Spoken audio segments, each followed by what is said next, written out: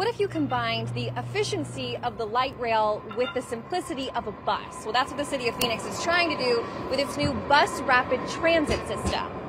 It's something that the city of Phoenix doesn't have at this moment. A new way to get around. Bus rapid transit is essentially another type of bus service. Back in 2015, Phoenix voters approved a proposition to raise existing sales taxes to fund public transit through 2050.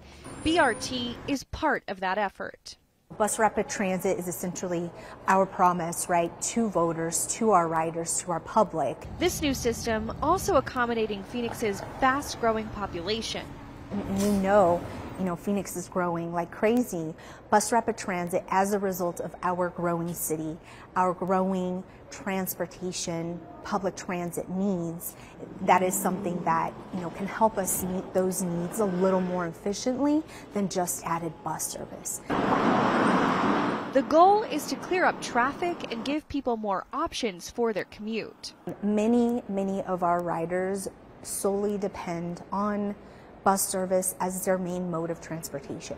These are folks, who need public transit to get to school, appointments, childcare. Bus Rapid Transit, or BRT, will operate all day on major roads like the 35th Ave and Van Buren corridor. Some of the features could include a designated bus-only lane, pay in advance fare, stoplight priority, and level boarding.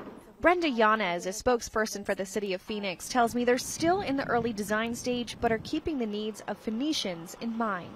We definitely like to work with the community when creating new projects, not doing projects to the community.